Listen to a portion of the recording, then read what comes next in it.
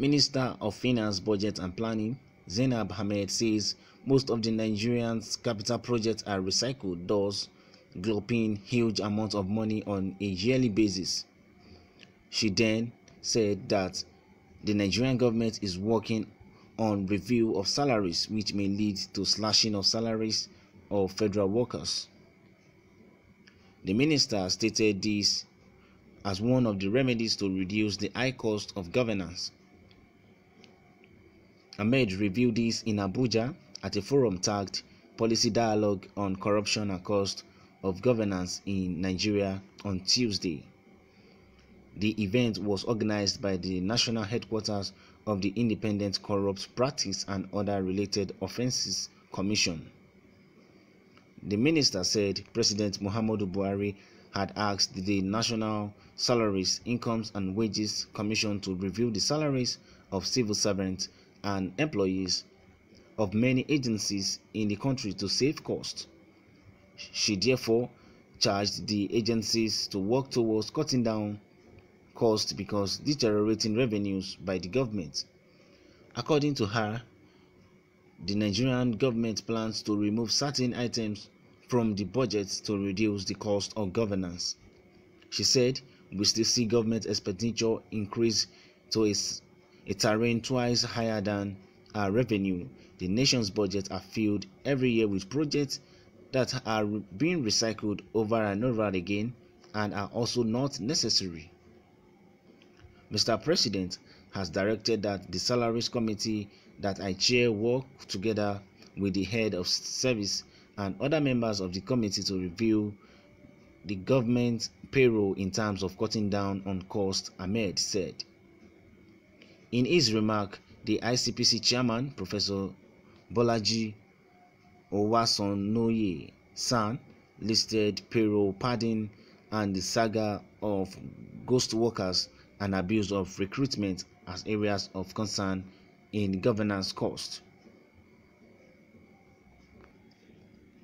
We have heard what is being said about the Nigerian government broke. We heard that the Nigerian government now has, broke down in terms of financial ability. They are not financially buoyant as we are speaking now. The Nigerian government has broke, and this may lead to the slash of worker salary as financial ministers have lamented.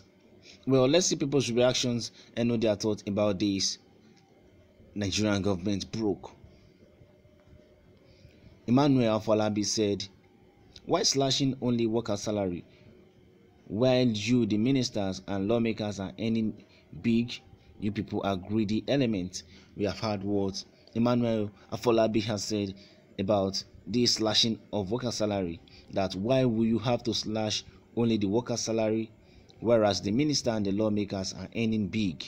You people are greedy elements. Looking at what Afolabi has said, that the worker salary shouldn't be the only one being slashed, but even the lawmakers and ministers' salary also should be slashed, because these people are earning big, even more than the worker salary, and yet their own is not being slashed. What do you think of what is being said? We would like to know your own thoughts and reaction about this. Let's move further and see what other people's reactions is on this. Danito Kuta said, "Nigeria has been broke since before you became a minister. The question is, what have you done to solve the problem of revenue decline since the assumption of office?" We have had another comment from Danito Kuta, who said Nigeria has been broke since before these people were even appointed as ministers. Now the question is, what have you guys done to solve the problem of revenue decline since the assumption of office? Eze Emmanuel also said, "You can't be doing same thing all the time and expect different results. In the next coming election, let the Muslim vote Muslim, Christian vote Christians, Yoruba choose Yorubas, and Igbos choose Igbos. The corrupt thieves are already sharing small rice, but with little out of plenty money they stole. The economy keep going down. after almost 60 years of independence, and we are all into this mess. That was another nice comment from Eze Emmanuel, who has spoke out the truth and said we keep on doing the same thing and expect different results. Tell me, how is that possible for you to get a different result while you keep on doing the same thing? He said, let the Muslim vote for Muslim, then the Christians vote for Christians, Yorubas choose Yoruba, and Igbos, vote for Igbos. That the corrupt tips among them have already start sharing small rice, but with little money out of plenty money they have stole. The economy keep going down. For almost 60 years now, Nigeria has gained independence and we all are into this mess. We hope that the Lord will just vindicate us, because the way Nigeria is now, nobody can help anybody. We need only God's intervention on this issue. Well, let's move further and see what other people's reactions is on this. Uju Ajayi also said, you better start from the presidency and Senate and House of Representatives. They are not representing us but their pockets.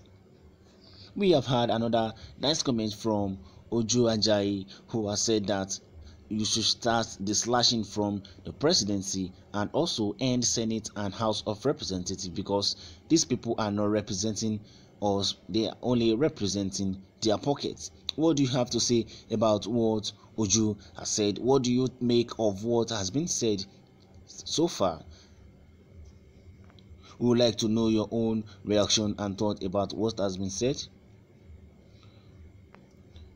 We have had Ojo referring to these people as criminal Senate, and they are not representing us, they are only representing their pocket.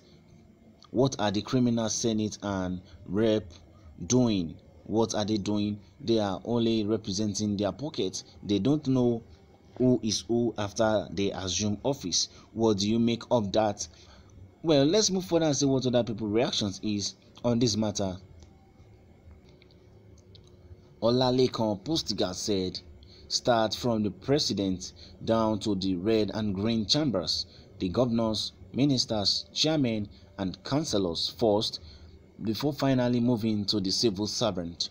We have heard what Olalekan has also said about this issue of slashing of salaries of the civil servant. He said you should start from the president down to the red and green chambers, the governors, ministers, chairmen, and councillors, before you can now finally move to the civil servant.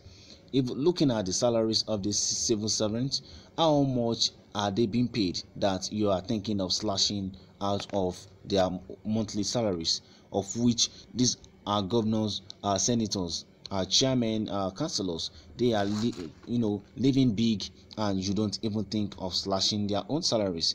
That is why Olalekan is saying that you should not even start from the civil servant. There should be the last people. You should start from the president, of which who is the head of the state and head of the nation. You start from the president down to the red and green chambers, including the governors, the ministers, chairmen, and other councillors first, before you can now finally move to the civil servant. We need to reduce the cost of governance by slashing public salaries and allowances by 50%. What do you think can be done? People are sharing their own opinions and ideas with us. We would like you to share your own thoughts and reaction with what has been said so far. Thank you guys for listening. Do subscribe to this channel if you have not, and I'll see you on the other news. Bye for now.